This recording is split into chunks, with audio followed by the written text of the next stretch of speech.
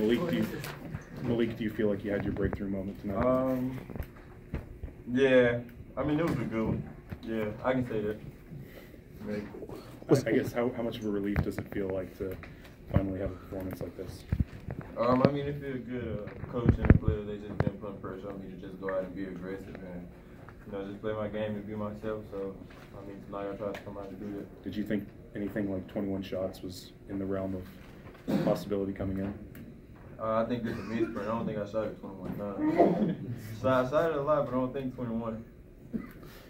Like that was important to see the ball drop. I mean, from confidence and.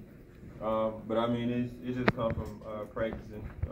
Just practicing the way that I want to play and things like that. So, I mean, it was great. 10 shots playing for a game. I think that was great.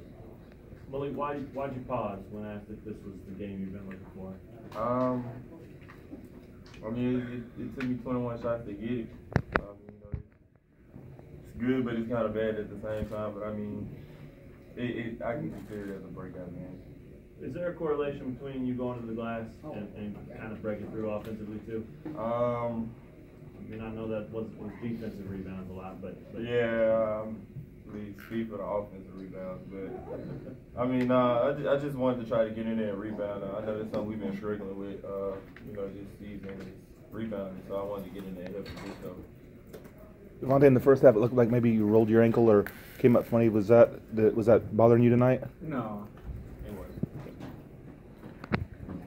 Devontae, what do you make of Malik's not only the 27 points but the 8 rebounds and the key block late?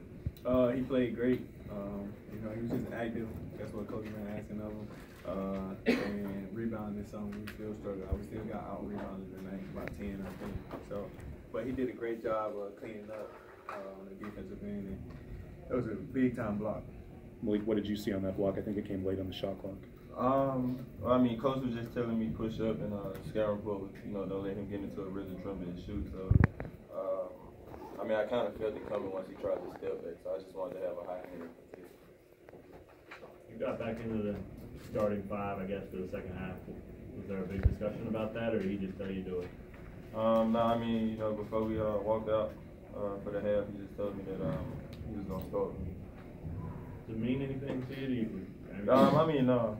I mean, at the end of the day, we just have to go out and perform. So, I mean, whether I start or I don't start, I mean, I just think the end of the game is the most important part. Yeah. All right, that's perfect.